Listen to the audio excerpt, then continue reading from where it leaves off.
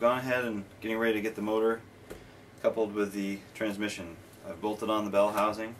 I've removed the original clutch assembly that was here, that was holding the throwout bearing, to reduce weight before I bolted it on. And I've already foreshortened this by about, I think it was about a ½ inch, and this by about an inch. I didn't change the size of the splines, the length of the splines at all, so the amount of contact is the same as it was. So I just changed the extra pieces of casting that were on the edges of it, that made it a little easier to put it together. So now it will actually fit together. This plate will almost touch this plate, which is perfect. So what I need to do now, this is the gasket that came with this, it was on this. I've already marked about in the center, if you can see my pencil marks, this plate, this big thick piece of aluminum. And I'm going to go ahead and drill the center hole first with a 4½ inch hole saw. Not a cheap hole saw by any means, they were really expensive. It was like over $40 for one single hole saw for a bimetal. And then I'll drill these mounting holes once I'm sure that I like where this is, and then I'll bolt that to the motor housing. So I'll have another ½ inch thick plate here of aluminum, which is this one. And then I'm going to actually set the shafts together. I'm going to put the shaft into this one with the plate mounted to it. Stand this up on its back so there's no weight left or right, and that's how I'm going to center it. I can't really think of a better way to do it. And then I'll drill my holes from this into this plate, and I'll drill them a little loose so I'll have a little adjustment, so I can tweak with it once I get the motor spinning and the transmission, and then see where we're at.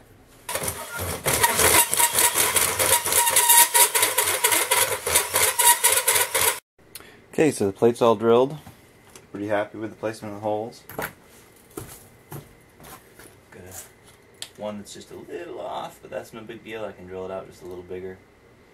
I've got plenty of meat to not worry about it. And this is actually a little big anyway. So I'm going to get it assembled with the motor.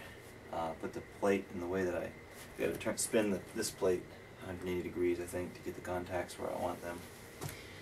And then bolt it up and try to set it in. And now I'm going to line up this transmission and see how it fits.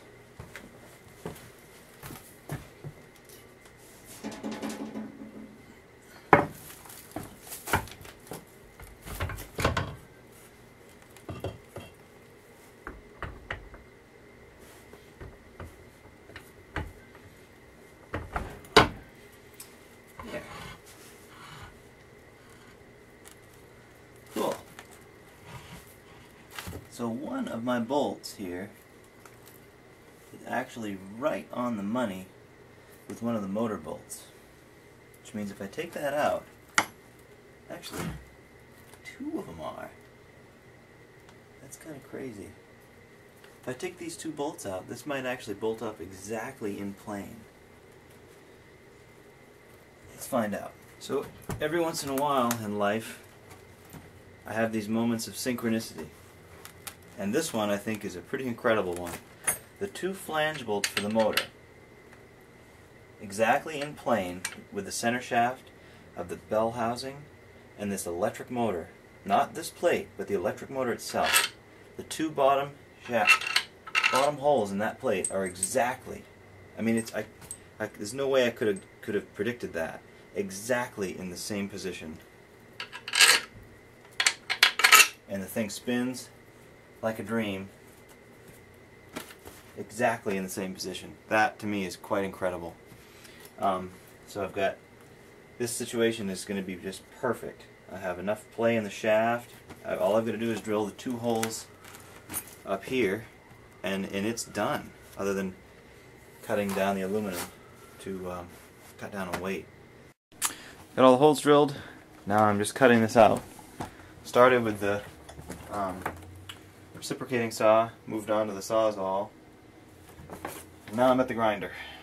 It does not grind all that well, but it's the fastest way I can get it done. This plate's so thick it's hard to cut. After 2 hours of work or so, this is what you get. Nice, clean looking aluminum plate. ready to be bolted up. I took a file to the edges afterward after I ground them. Take off any sharp edges. Deburred all the holes just to make it a little more friendly. Bolted up. Here we go.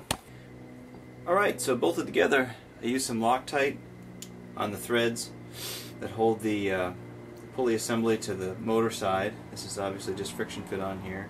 I'll probably grease this before I put it on the road. I need to tear apart this transmission because it actually doesn't have very much liquid in it at all, and it actually had some water in it, so I got to open this up and clean it up, but I wanted to show you what it sounds like running.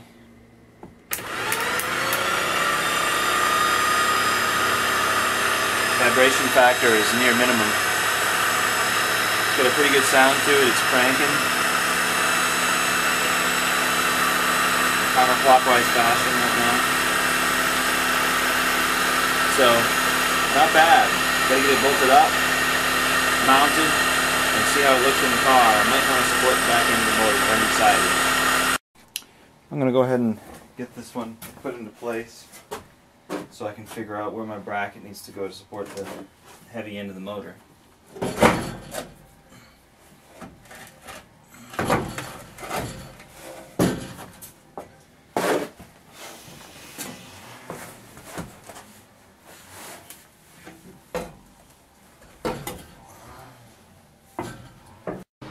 So the motor's mounted, but the back end of it is sitting up on blocks. Without the shaft in, it's all over the place. It's very loose. So there needs to be support on this end.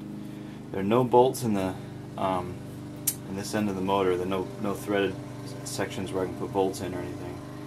I could tap and thread it, but short of doing that, I left myself some extra space on the bottom of this flange, which is about halfway between the bolts and the end of the motor. So what I can do is run a piece of angle iron right from here to here, drill a couple of holes and bolt it right into this. How well you can see that. Bolt it right into the plate right here on both sides, a bolt on either side. As you can see here, got a piece of angle iron going across, through bolted into this flange that I made, both sides. All I got to do now is get it in its relative position that I want it, which it pretty much is right now, and tack weld, check for fit, make sure there's anything binding, and then weld it both sides of the angle iron, trim the end.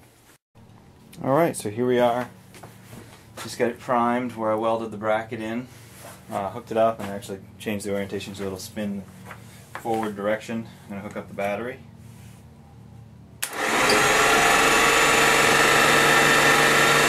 So, a little vibration. It's got a little vibration to it. A little more than I like. It did not have vibration very much at all until I installed the drive line right in here.